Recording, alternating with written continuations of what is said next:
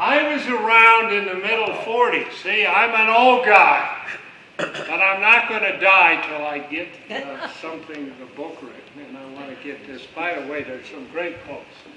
I don't know if you all saw this. This is by one of your colleagues, Chris Horner.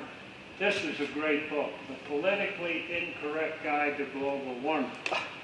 And a great scientific book. These books are just recently out, the last couple months.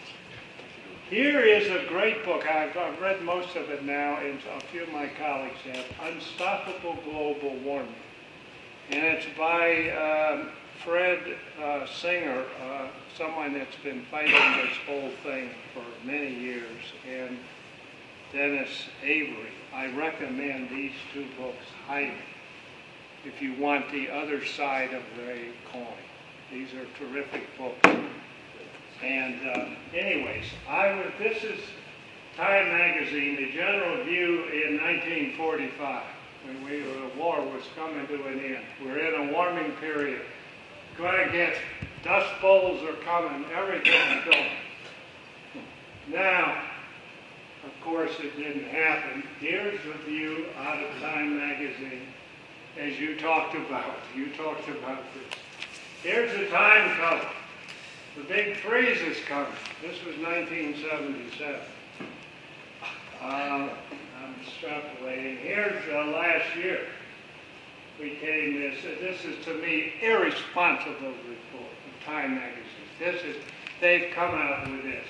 Special report on global warming. Be worried, be very worried. The polar bears are dying. Well, they've done studies. Actually, there's more polar bears up in North Canada than there's been previously.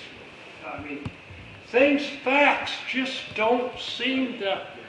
People look at data and they pick certain facts and they play around and they skew these facts in a certain way and write reports to scare people. It's terrible, and that makes headlines. Now the news media is at fault greatly with all this stuff. It doesn't make, if you look the data over and a reporter writes, well, I've looked at all the data, yeah, the globe's warmed a little bit, but there's other reasons for why it's warming. We're not, humans are probably not involved with this, is what I think. You think that makes a good story for the press? No, they won't cover. So, now, here's my projection. Time cover. 2036. Burr, it's cold out there. So now, here's a few things. How much is, here's a Reader's Digest, February 73, when we've had this sort of a cooling period. Reports that the world's climatologists are agreed that we must prepare for the next ice age. Look, climatologists agree. Where have you heard climatologists agree previously? Here's another one out of Newsweek, 75. In an article titled The Cooling World, said that meteorologists are almost unanimous that catastrophic famines might result from global cooling. They're unanimous. Aren't they unanimous now for warming? Yeah. Now, I like, in a sense, with Michael Crichton. I think if you have heard of Michael Crichton, he's a brilliant writer, and he wrote that book, A State of Fear, and he's been to Congress and talked about it. But I haven't read the novel. I couldn't get through that, but I've read the last part of his book, 30, 40 pages, where he talks his points of view and stuff, and it's brilliant. He's also written a few other things. One I recommend, you can find it on the web. He says, he gave a Caltech lecture in 2003 called Aliens Cause Global Warming. It's the most beautiful lecture I've ever read. It's about 20 pages, and he comes up. Anyways, one of his things is, historically, the claim of consensus has been the first, not last, refuge of scoundrels. It is a way to avoid debate by claiming that the matter is already settled.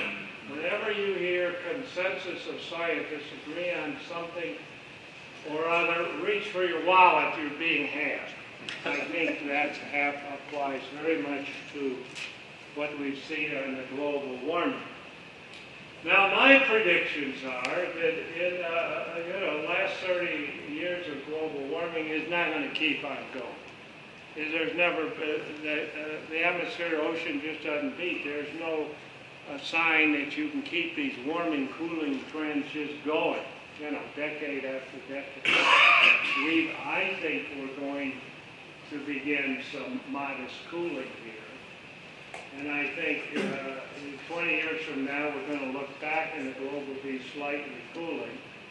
And at the doubling of CO2, yes, I believe it will warm the globe a little bit, but nothing like what they say. Not 2 to 5 degrees centigrade. That would be tremendous warming. It can't, this amount of CO2 doubling cannot do that because from an energy point of view, you see we have CO2, there's a percent or two of CO2, but much of the CO2 is redundant on water vapor.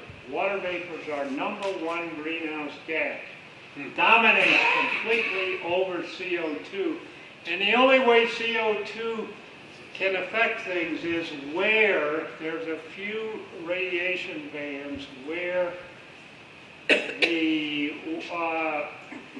where the CO2 can absorb some energy that goes out to space that water vapor can't.